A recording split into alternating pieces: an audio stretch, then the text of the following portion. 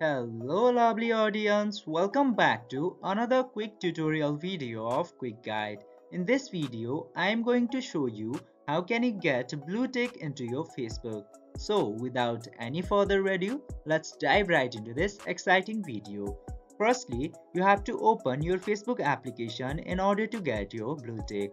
And after opening the Facebook, simply go to your Facebook menus and click settings and privacy there. Then select setting from here and you can get the option to go to Meta Account Center into the left side. Simply click into that, and after going to Meta Account Center you have to scroll a bit and you can get this Meta Verified option here.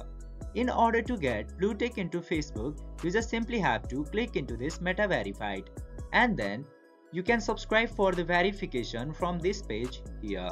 If the feature will be available into your region, it will say subscribe button at the bottom of the page. This is all you have to do to get your blue tick into Facebook. I hope this video was helpful for you. If yes, don't forget to like, share and subscribe to the channel to never miss another update. Thank you for watching the video.